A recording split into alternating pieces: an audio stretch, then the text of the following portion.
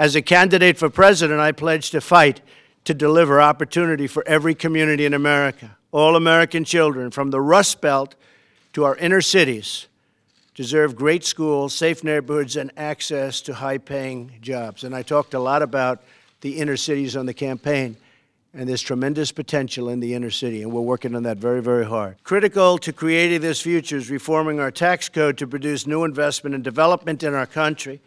We must bring back our jobs and rebuild America's cities and towns, which is what we're doing. It's time to take care of our country and fight for our families. We are one of the highest taxed nations in the world, anywhere in the world, one of the highest taxed, costing us millions of jobs and trillions of dollars.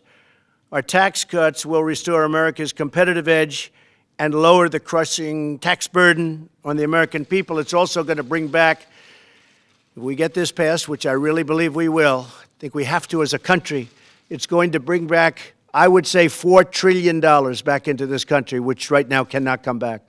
It's being spent in other countries. Money that wants to come back into the United States cannot come back, but under our plan, that money will flow back in. It'll be very quick, and it'll be very easy, and it's a lot of money.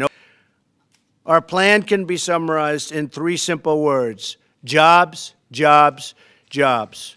The award-winning business leaders here today represent the best of America and our determination to succeed and to grow.